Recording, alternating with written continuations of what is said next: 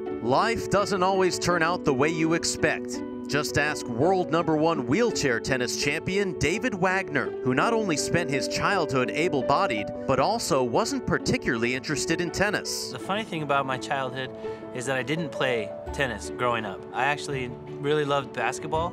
It wasn't until my sophomore year of college that I really got into tennis. I noticed that at my college there was an advertisement for anybody who wanted to try out for the college team. And I thought, well, why not? I'll try out for the tennis team. It offered a scholarship, so why not? So I made the team, and it was almost instant. The tennis bug, it just bit me. And I played for about 10 months prior to having my accident. In the summer of 1995, while playing frisbee at the beach, David's life changed forever. We started throwing the frisbee around, and as we were throwing it out into the water, I chased after it, and as I jumped the wave to retrieve the frisbee, a wave broke at the wrong time, and it hit my legs, and it actually jackknifed my body, and it slammed my head straight down into the ocean floor, which instantly snapped my neck and paralyzed me from my entire body. I actually couldn't move any part of my body. It never really set in probably until I got up to Spokane, where I was doing my rehabilitation. I was being told I would need a wheelchair to use permanently, a permanent disabled parking placard.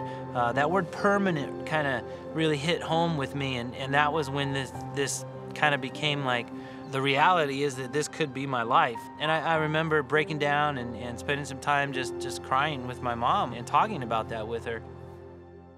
Paralyzed from the mid-chest down, and with only 30% functionality in his hands, David was suddenly forced to re-examine what it meant to be an athlete.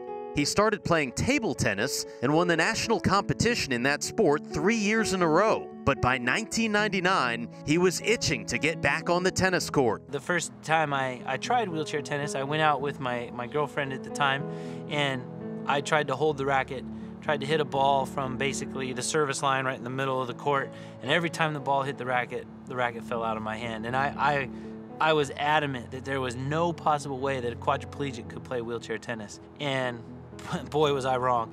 David's outlook changed when he signed up for a USTA wheelchair tennis camp in Portland, Oregon.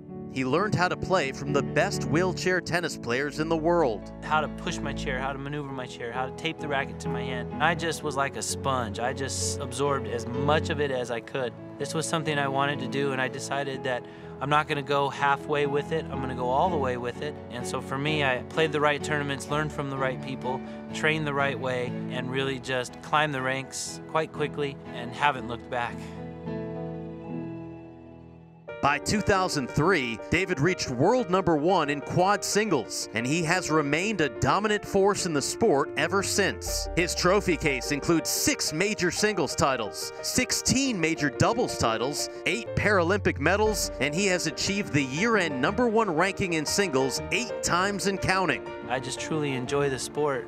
I would have never thought I would have been able to travel the world and see so many places. And to do it chasing little yellow fuzzy balls all around a tennis court is pretty awesome. When he isn't winning titles, David tours camps throughout the United States, where he teaches and promotes the sport he loves. I just want to give that enjoyment that I've received from wheelchair tennis back to others who are starting. You don't have to take it to the highest level possible. You can do this at your local courts with your family, with your friends, and they don't have to be in a wheelchair. It's been life-changing for me, and something that I would always hope that I will never take for granted and always be able to give back to the sport.